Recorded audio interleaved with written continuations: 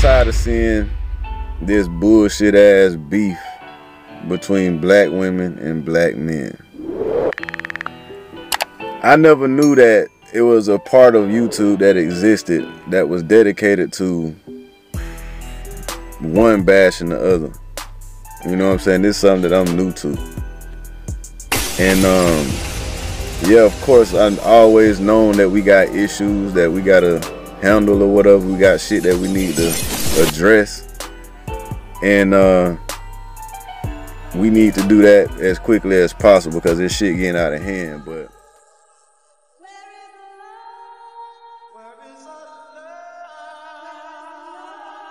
black women are fed up with the narratives that black men are pushing. Please do not, I repeat, do not give everything you have for the black man, for the black family, for this myth that you're going to have your IBM, your ideal black man. I mean, hey, bro, if you want to date a bunch of Shaniquas, go for it, man. LaQuisha. Yeah, like me and Fresh aren't really down with the brown like that. Man. We ain't Night Riders. Nah, so bro, I'm good. You know, sometimes if they're, you know, Redbone, but like in general, me and Fresh don't dabble in the dark, if you know what I'm saying. Say how I am so far from divested because I speak about black males. Well, guess what? I'm going to continue to until black women detach themselves as a collective from you. Honestly, it's a lot of us out here, and this is only the beginning. Black women ain't worth a crap.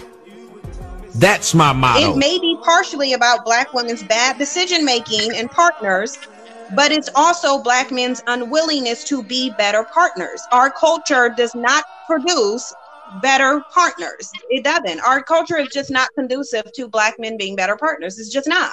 Like, should we just go to the other nations? I'm about to tell you, yes, motherfucker, hey, yes. Yep. Because golly, our women ain't shit. Yep. And they gonna be mad that we say that, but our women ain't shit. It's a lot of black males who are disgusting, low lives, don't got no life, dusty, and don't seem too intelligent. And I don't know why I just don't respect them like that. I can't respect them.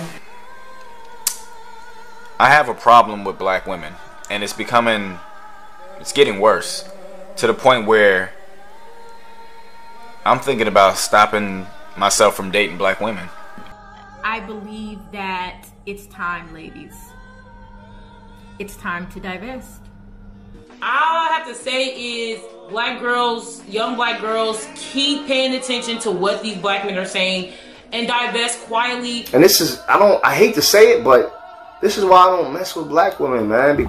It's time we come to the truth that our black women are against us, just like the white man. There's no longer a need to come home to face a haterade monster in your own bed. He said there seems to be a rift, and I've spoken about this before.